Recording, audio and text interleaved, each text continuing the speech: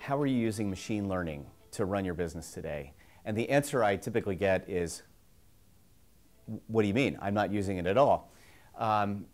And that's hard to believe, actually, because if you think about that in the history of mankind, half of the data that we've ever created was created in the last 10 months.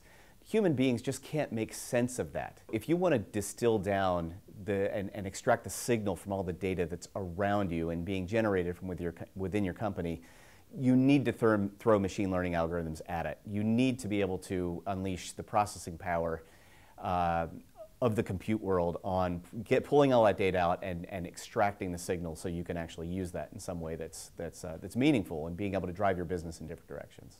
The first and most important thing is to have a sense of what you want to improve about your business. How am I going to get products to market more quickly? How do I want to assign engineers to teams?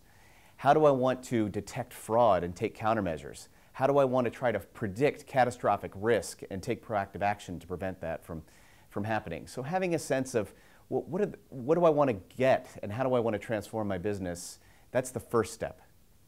Once you have that and you understand what the use case is or what the impact is that you want to generate, then it becomes quite straightforward. You know what data sources you need to have, you know what kind of IT investments you need to have to be able to pull that data in and link it together, to be able to cross-reference and get some of the insights out of it. And you know what kind of team you need to build in terms of data scientists and algorithmic designs and such to pull in. That's what we call data to insight. So that's learning about your business and figuring out what's new. In addition to that, you need to think about, okay, how am I going to take those insights and actually change business with it? So that's what we call insight to action.